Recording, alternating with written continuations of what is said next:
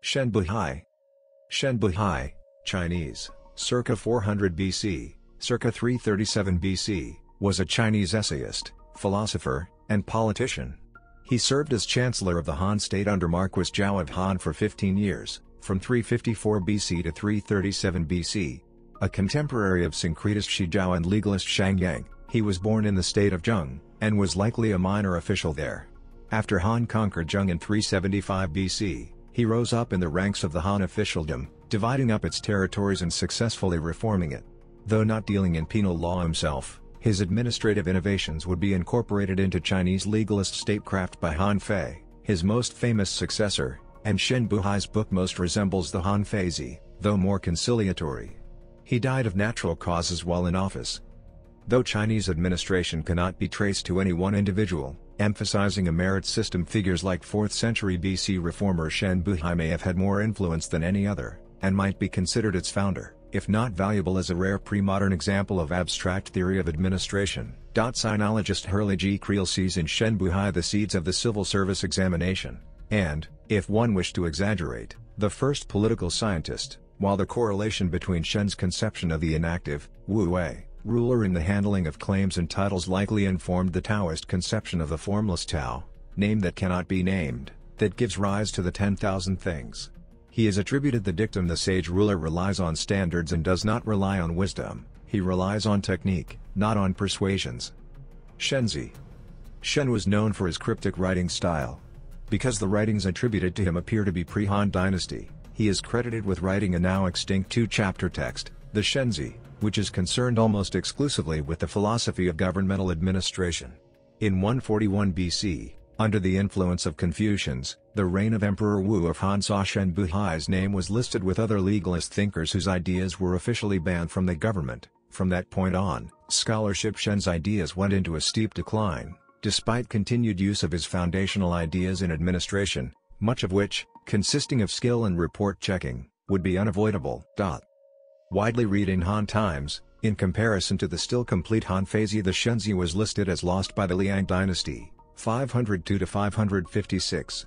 Appearing again in the bibliographies of both Tang histories, its only traces remain as quotes in surviving texts in Jiao, compiled in 631, and Yilin, compiled around 786. During the Qing dynasty, 3 major attempts were made to reconstruct the contents of the work, the last mention occurring in 1616, and in a library catalogue from 1700. Its fragments were reassembled by sinologist Hurley G. Creel and Shen Buhai, a Chinese political philosopher of the 4th century B.C. Philosophy. The Hainanzi says that when Shen Buhai lived, the officials of the state of Han were at cross purposes and did not know what practices to follow. Though not unifying the laws as Shang Yang did, what Shen appears to have realized is that the methods for the control of a bureaucracy could not be mixed with the survivals of feudal government, or staffed merely by getting together a group of good men, but rather must be men qualified in their jobs. Unlike Shang Yang, Shen therefore emphasizes the importance of selecting able officials as much as Confucius did, but insists on constant vigilance over their performance, never mentioning virtue. In comparison with Han Fei, on the other hand, his system required a strong ruler at the center, emphasizing that he trusts no one minister. Ideally, Shen Buhai's ruler had the widest possible sovereignty, was intelligent, if not a sage, had to make all crucial decisions himself, and had unlimited control of the bureaucracy, over which, in contrast to Shang Yang, he is simply the head. Championing Fa method, Shen believed that the greatest threat to a ruler's power came from within, and unlike Han Fei, never preaches to his ministers about duty or loyalty. He insisted that the ruler must be fully informed on the state of his realm, but couldn't afford to get caught up in details and was advised to listen to no one, and does not, as sinologist Hurley G. Creel says, have the time to do so. The way to see and hear independently is by grouping particulars into categories through mechanical or operational decision-making, Fa or method.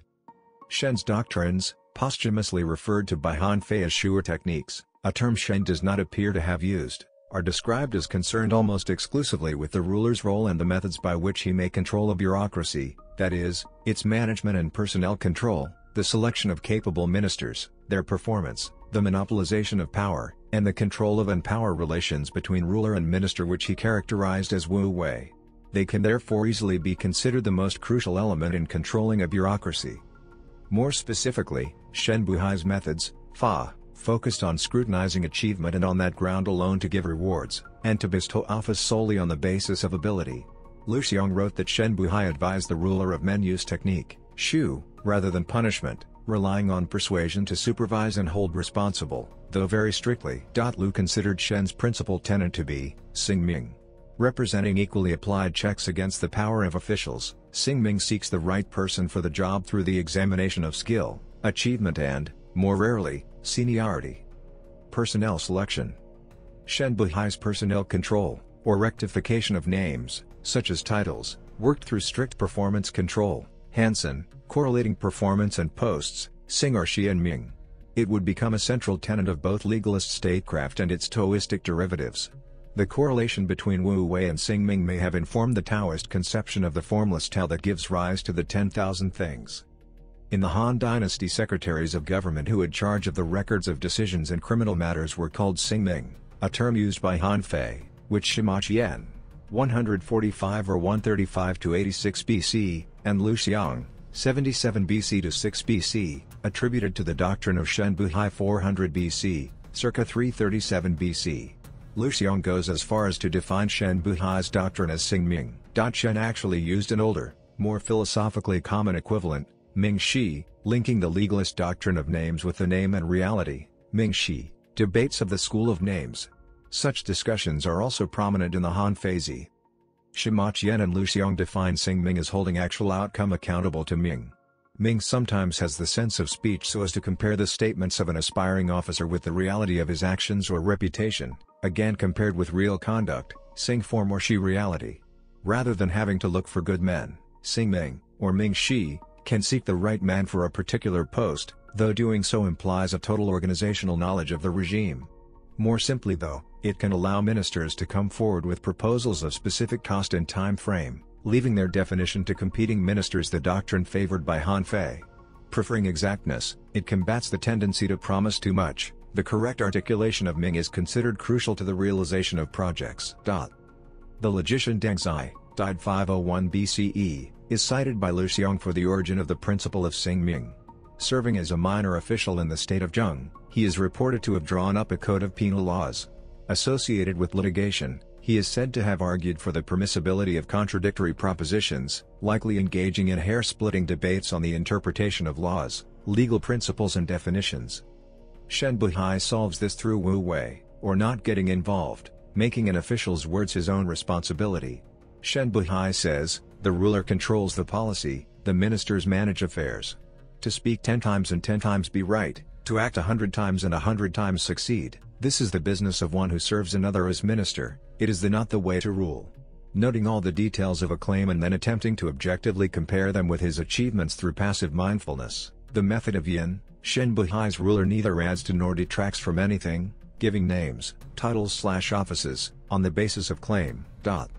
Shen supported reward for visible results, using Ming Shi for investigation and appointment, but the legal system of Han was apparently confused, prohibiting uniform reward and punishment. We have no basis to suppose that Shen advocated the doctrine of rewards and punishment, of Shang Yang, as Han Fei did, and Han Fei criticizes him for not unifying the laws. Wu Wei. Earlier modern scholars suggested that Shen's statecraft blended with Taoism. Rather, since the bulk of the Tao Te Ching appears to have been composed later, it might therefore be assumed that Shen influenced the Tao Te Ching. Lacking any metaphysical connotation, Shen used the term Wu Wei to mean that the ruler, though vigilant, should not interfere with the duties of his ministers. Following Shen, Han Fei strongly advocated Wu Wei. During the Han Dynasty up until the reign of Han Vudi, rulers confined their activity chiefly to the appointment and dismissal of his high officials, a plainly legalist practice inherited from the Qin Dynasty. This conception of the ruler's role as a supreme arbiter, who keeps the essential power firmly in his grasp while leaving details to ministers, has a deep influence on the theory and practice of Chinese monarchy. Shen Buhai argued that if the government were organized and supervised relying on proper method, Fa, the ruler need do little and must do little. Unlike legalists Shang Yang and Han Fei, Shen did not consider the relationship between ruler and minister antagonistic necessarily.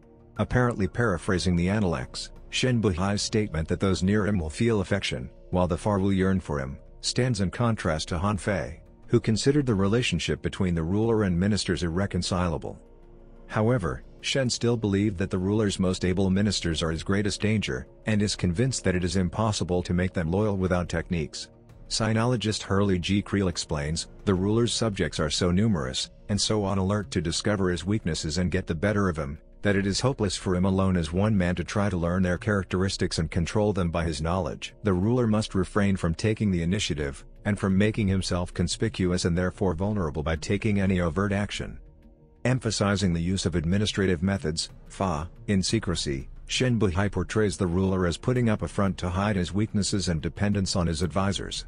Shen therefore advises the ruler to keep his own counsel, hide his motivations, and conceal his tracks in inaction, availing himself of an appearance of stupidity and insufficiency. Shen says, acting through administrative method, the ruler conceals his intentions, likes and dislikes, skills and opinions. Not acting himself, he can avoid being manipulated. The ruler plays no active role in governmental functions. He should not use his talent even if he has it. Not using his own skills, he is better able to secure the services of capable functionaries. Creel argues that not getting involved in details allowed Shen's ruler to truly rule, because it leaves him free to supervise the government without interfering, maintaining his perspective.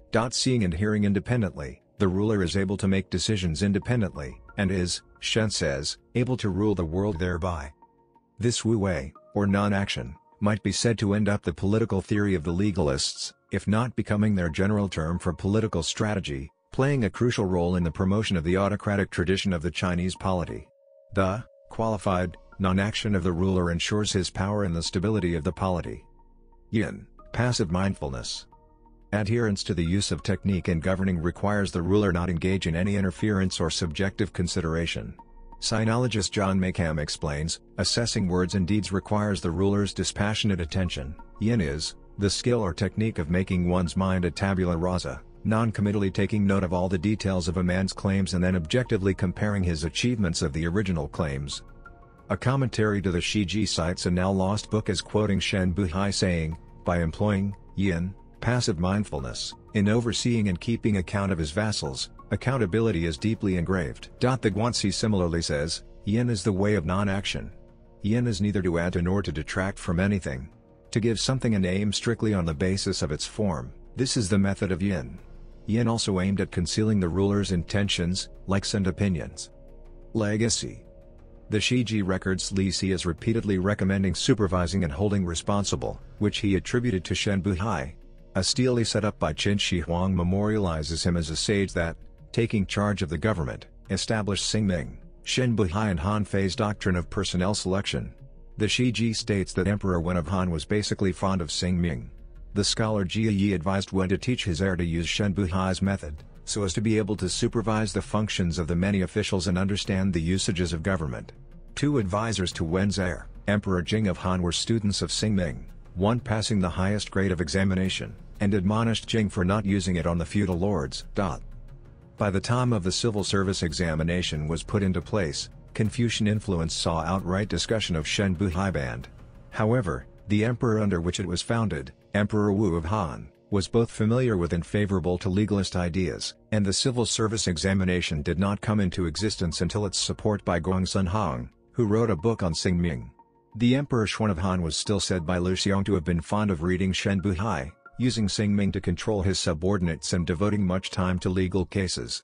Zhuge Liang attached great importance to the works of Shen Buhai and Han Fei. Emperor Wen of Sui is recorded as having withdrawn his favor from the Confucians, giving it to the group advocating Xingming and authoritarian government. Regarded as being in opposition to Confucians, as early as the Eastern Han its full and original meaning would be forgotten. Yet the writings of Tung Kungshu discuss personnel testing and control in a manner sometimes hardly distinguishable from the Han Feizi. Like Shen Buhai, he dissuades against reliance upon punishments. As Confucianism ascended, the term disappeared, though it appears in later dynasties.